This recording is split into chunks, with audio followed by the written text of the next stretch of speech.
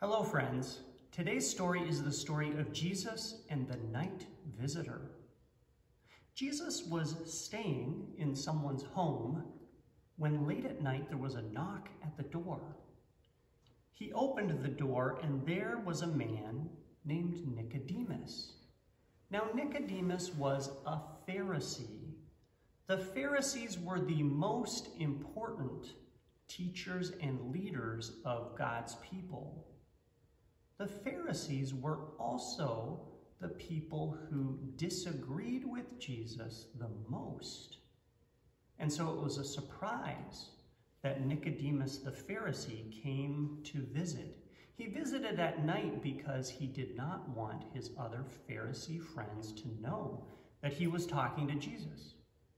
He asked Jesus questions. He said, "We know that you are a teacher with authority." Jesus said to Nicodemus, "Did you know that you must be born again?" Nicodemus said, "I am an old man. How can I be born again?"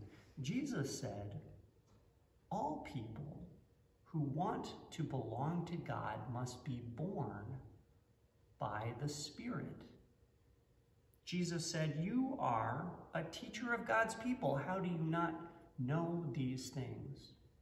Jesus said, "God so loved the world that he gave his only Son, that whoever might believe in him would not die, but have eternal life."